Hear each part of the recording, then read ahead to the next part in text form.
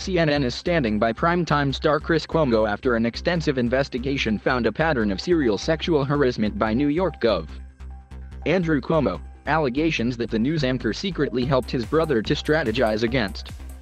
Tuesday's bombshell report, unveiled by New York Attorney General Letitia James, found the governor had groped, kissed, or made inappropriate or suggestive comments to 11 women, most of whom were current or former state employees. Independent investigators also said the governor and his senior staff had created a toxic work culture, even retaliating against one former employee who came forward with allegations.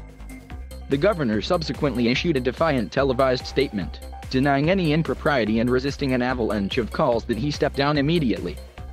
The damning report sent shockwaves through Albany and Washington, D.C., but also within CNN, where employees who spoke with BuzzFeed News were highly critical of the company's decision not to discipline Chris Cuomo for his role in the scandal.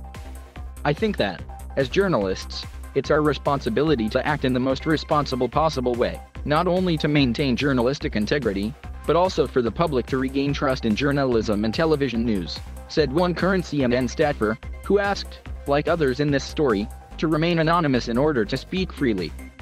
And the fact that Chris Cuomo wasn't fired over his inappropriate conflict of interest in actively affecting a news story is not only irresponsible of CNN, but also a disgrace to journalism. As the Washington Post first reported in May, Chris Cuomo played a significant role in crafting his brother's public response to the sexual harassment claims. The CNN anchor participated in multiple strategy conference calls, reportedly advising the governor not only to refuse to resign, but also urging him to deny the allegations, referring to them as a result of cancel culture.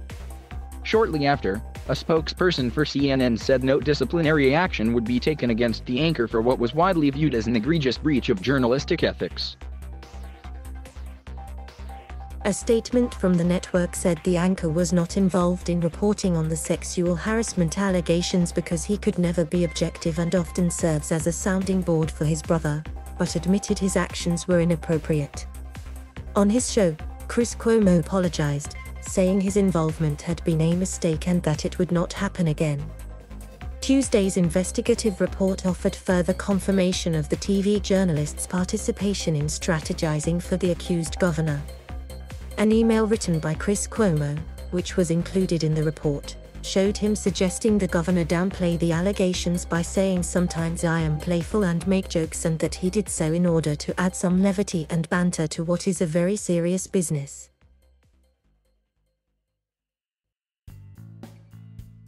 Thank you for watching. Please subscribe